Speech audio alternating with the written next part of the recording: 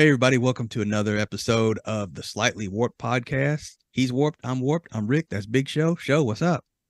What's happening? Not a whole lot. How was your weekend? Pretty good. You know, I really like all these new spaces that you're doing the show from. You're always on remote. I really like that office. I come visit it someday. Welcome to anytime. Although I don't see a slightly warped wing anywhere there. There will be. There will be. We're gonna have to fix that. We're gonna redecorate something crazy. Yeah. And that it tree better in not, the background is not doing it for me. and it better not be the one with the padded walls. That can't be my office, okay? Darn. Okay, so I want to give props to Dave Filoni. I wondered how this man was going to put out episode 5 in theaters and put it out on TV.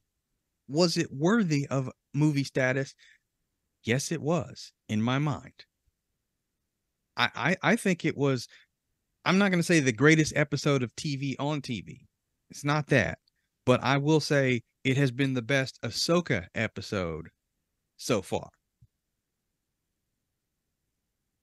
I concur. I think this is it was the best episode so far. I don't think, whether you watched it in a theater or in the luxury of your own home made a difference. No, it was just more hype with that. I know a lot of you guys, because we come out every episode on Thursdays. By the time you see this, episode 6 will be out, and I'm going to be the first one to say I'm not buying any hype on episode 6. I'm not having any thoughts whatsoever of having the same highs that I got from episode 5.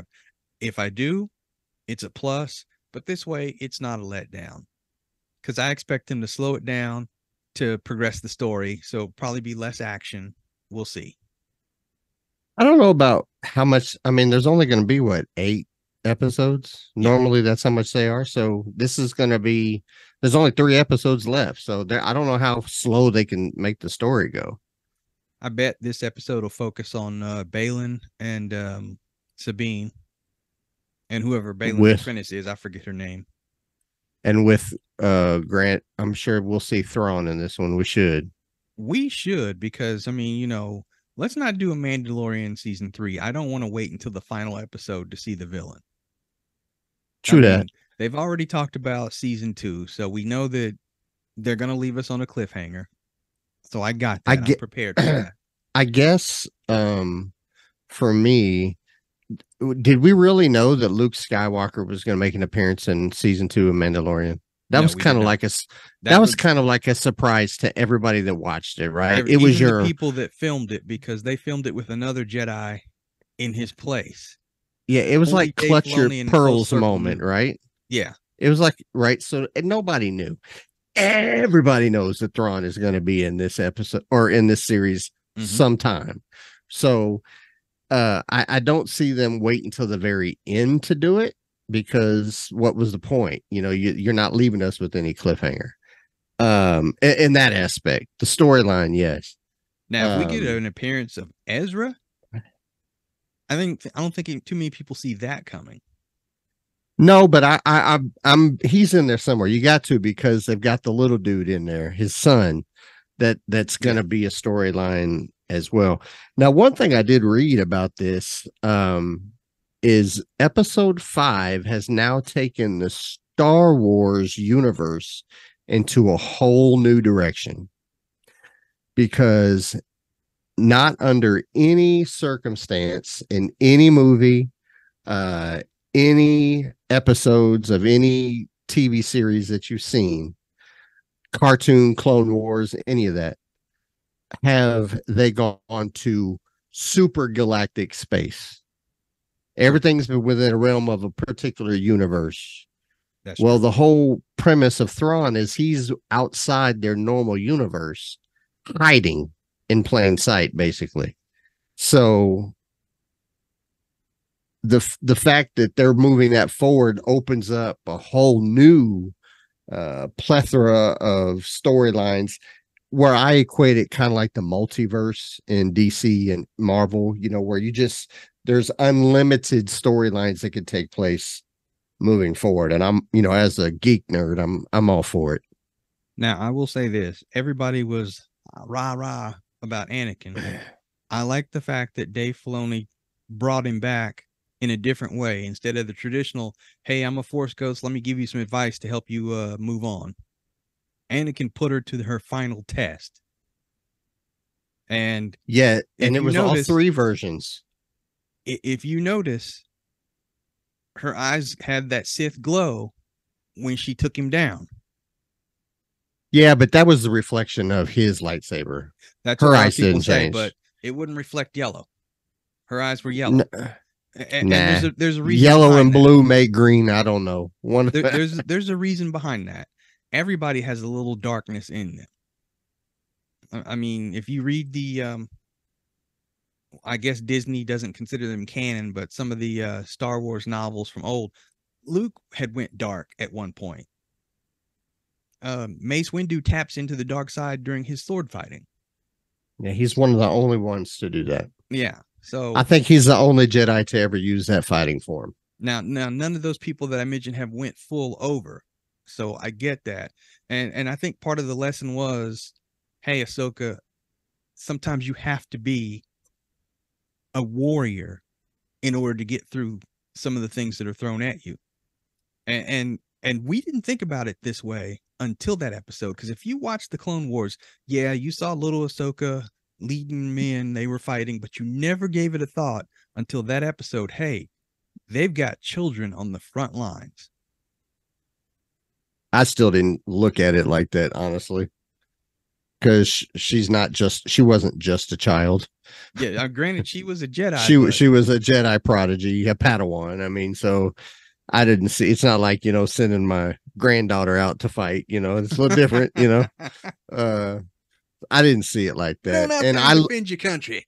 And I kind of viewed the whole fight, the whole Anakin thing between her a little differently than you probably.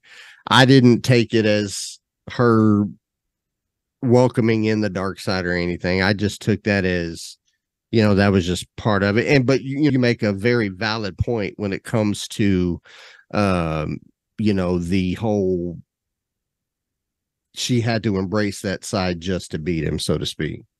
Yeah, but I'm definitely looking forward to episode 6 when she has that rematch against Balin. Yeah, I agree. I'm looking forward to episode 6 for sure. Yep, definitely. All right, everybody. What up, Caz? Yo, Cazzy. Welcome to the Slightly Warped Pit. I'm in the pit, and I don't have to. I'm in the pit because I don't have to.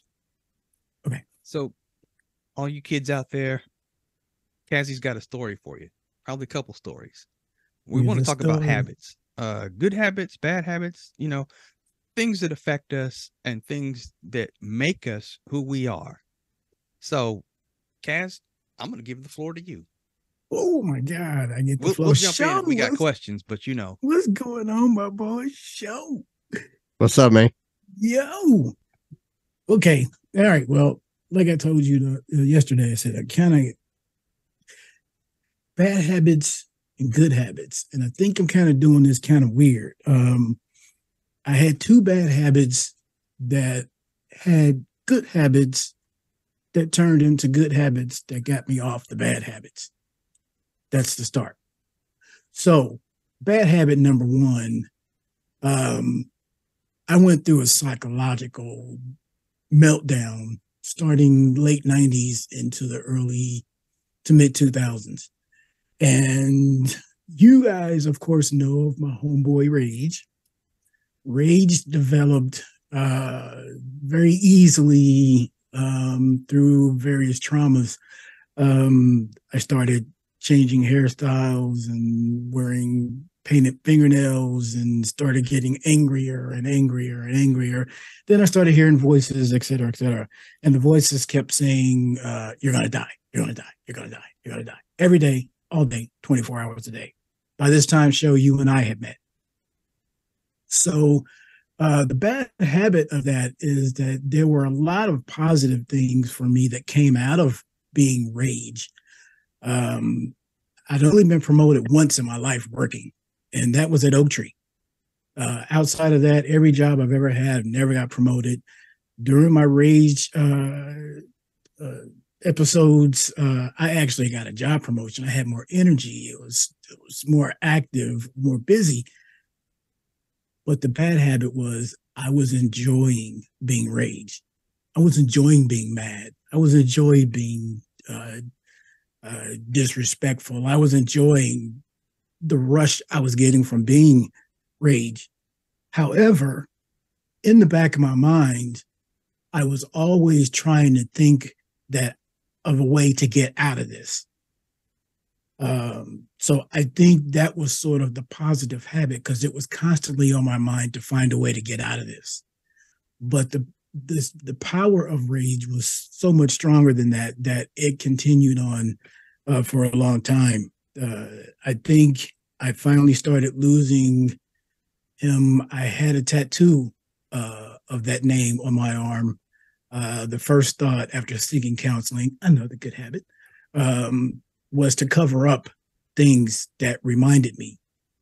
Now, real quick, in that state, rage, what were some of the things that you did that you hated? Um, Hindsight being 2020 now, it's funny, but I hated the fact that I actually wanted to battle Show. I knew Show would beat the shit out of me. But Rage was so nuts that I tried to get him down in his dojo. He wouldn't do it. He stroked my ego.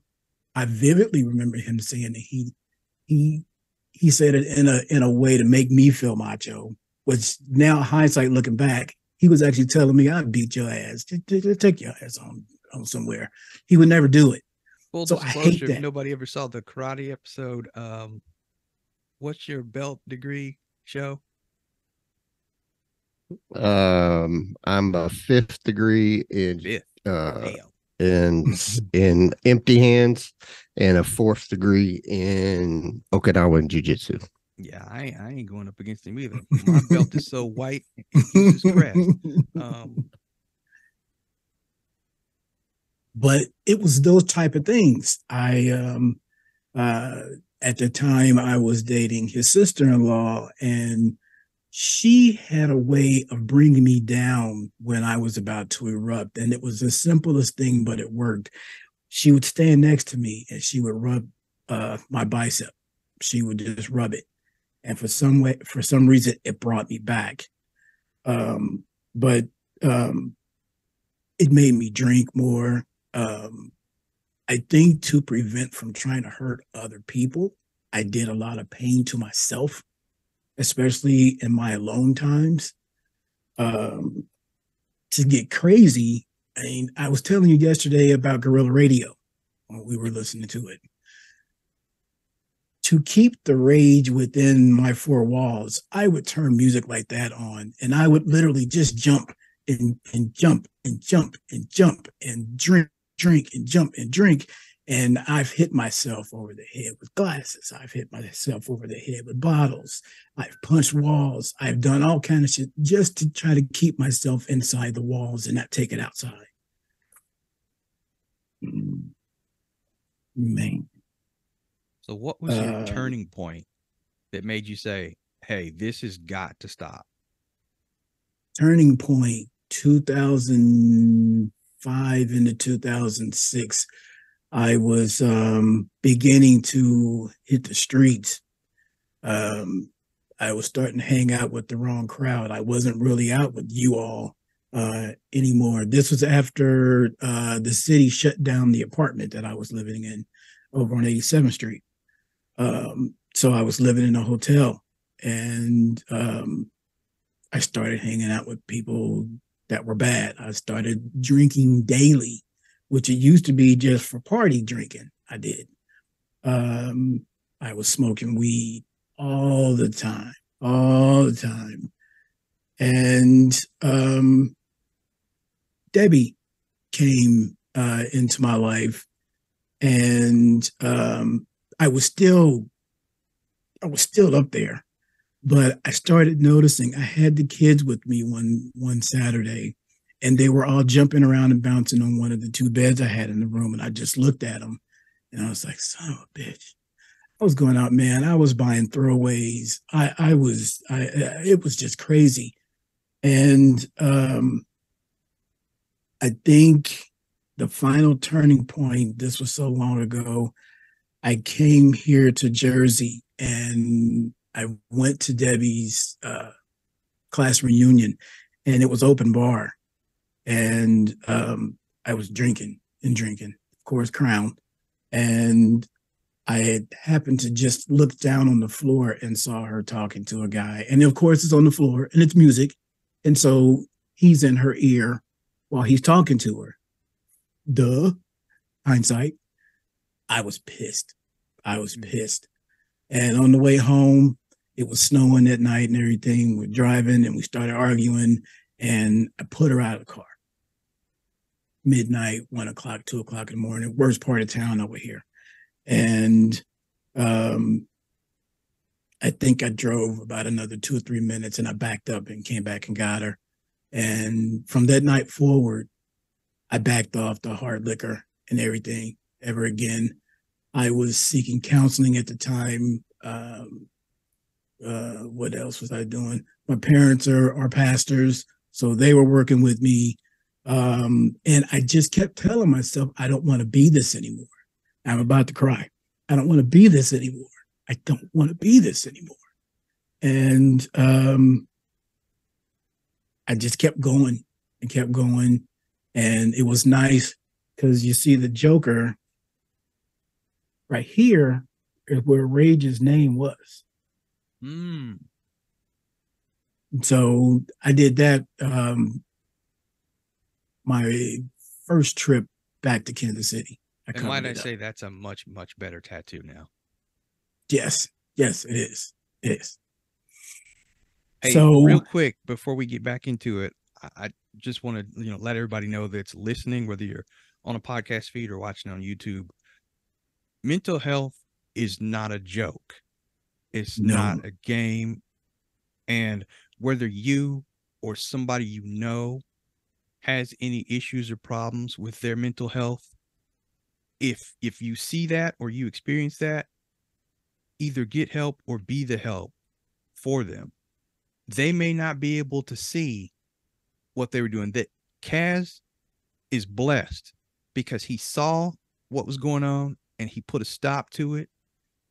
There might be people around us that cannot or will not do that. And it's up to us to be good friends, good family members, and at least try to help.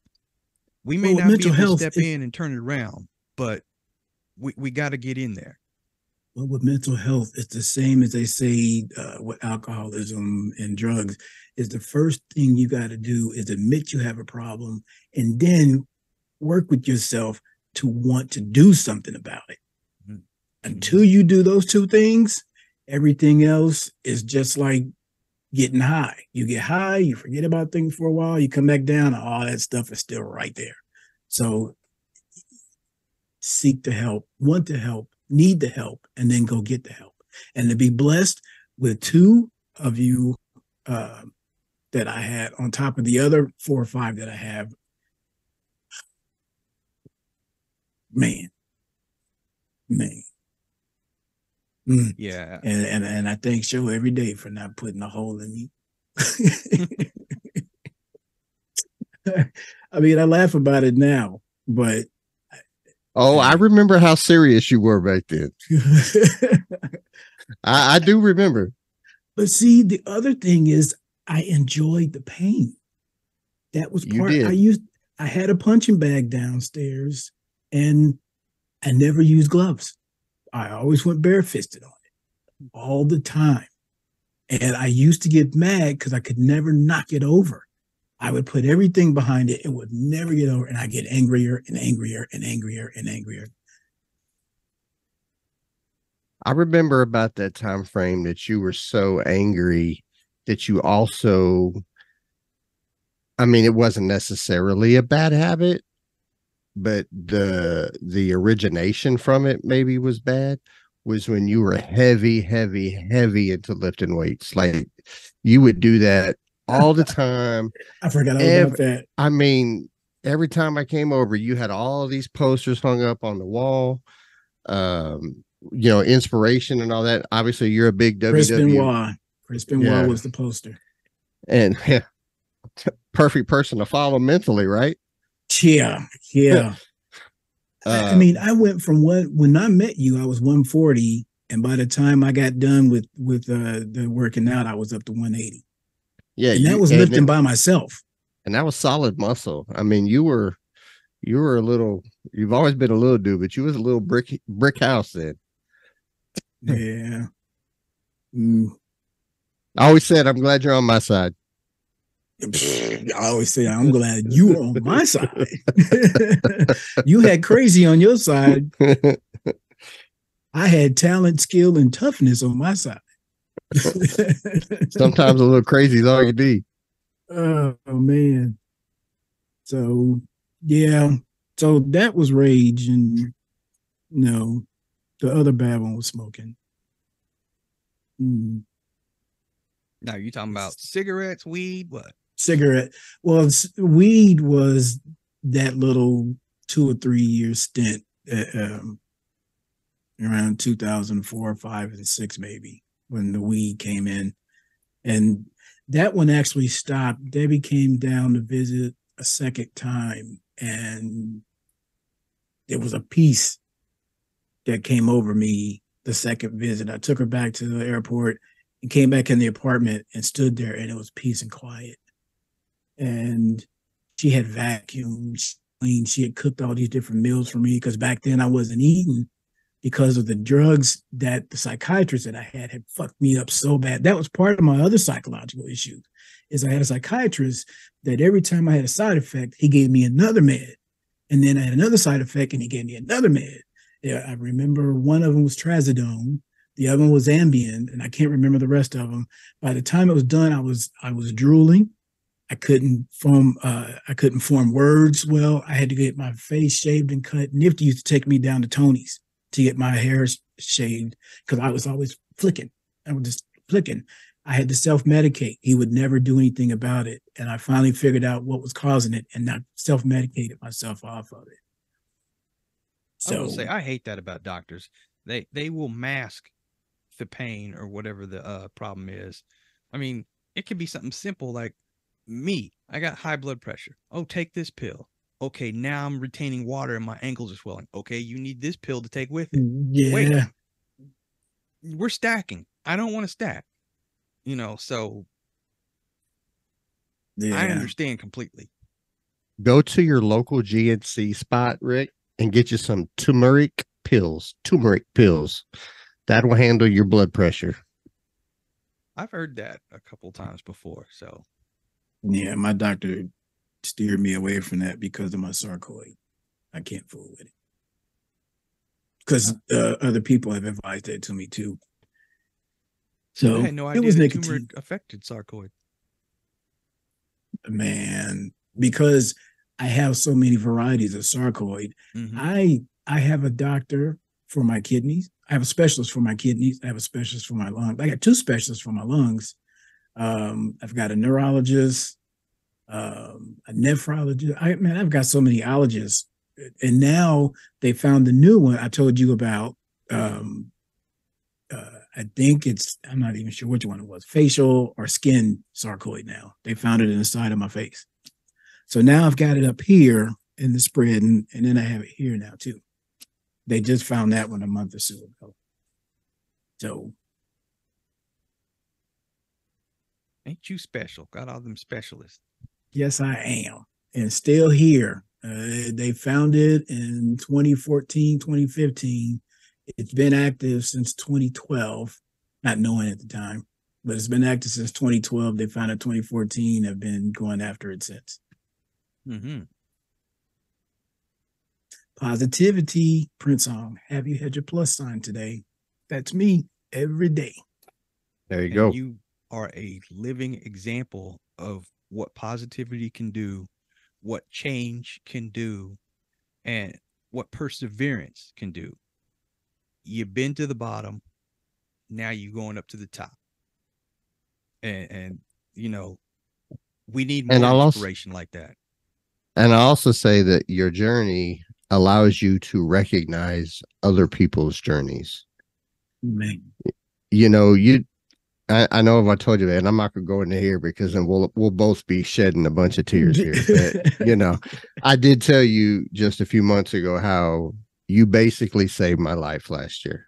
Mm-hmm. You know, so I will always love you for that, brother.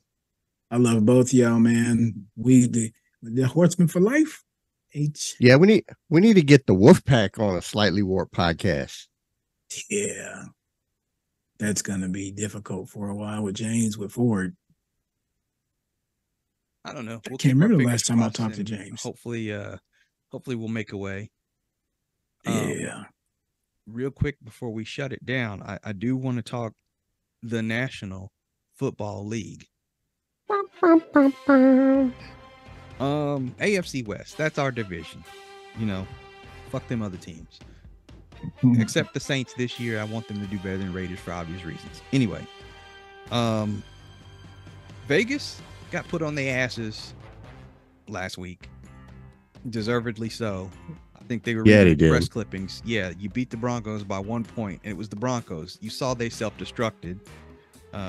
Who did the Broncos play Sunday? Broncos Washington. played. Yeah, Washington Commanders. The Commanders, Ooh, a team man. that barely has a name, and you beating the brakes off of them in the first half. Don't sleep on the Commanders, baby. No, don't sleep on them. I'm just trying to put salt in the wound for Denver fans. Eric Bieniemy, he's making a difference, and you can tell with the Chiefs game plan. Yeah, the Chiefs are passing more, which is an Andy Reid mistake, if you ask me. He did that in Philly, and it cost them in the NFC Championship games. But I digress. That's neither here nor there. The Chiefs, however, did pull out a win. The defense showed up. Yeah. So defense. They kept the Jags out of the end zone. Hey, I was 2 of 3 on my point spreads last week, by the way. Yes, you were. The Chargers. You know the one I lost, right? Which one? The Raiders one? Game. Yeah. Yeah. When they went up 21-7 or whatever it was, I'm like, yeah, this gross. The Chargers were still the Chargers. They managed to lose in spectacular fashion like only the Chargers can. So we'll start with them. That's a pretty good game. They are going to be at Minnesota. A tale of two hapless teams. Teams with so much potential, but they can't get it together. Who you got, Show? Minnesota or the Chargers? Are we just picking outright? Outright. It's at Minnesota. Yes. My gut tells me Los Angeles is going to pull this one out, get their first victory. Yes. 6 on one hand, half a dozen on the other. So I'm not sure. So I'm gonna go Minnesota since it's at home. And I'm prejudiced to Los Angeles. I hate them too, but I'm gonna agree with Show on this one. They'll finally get a dub, so I'm going with the Chargers. Hold up, I take that back. No, Minnesota's gonna win because Eckler's not playing. Eckler's out for the next few weeks. Oh, I did not know that. I take that back. I'm going Minnesota.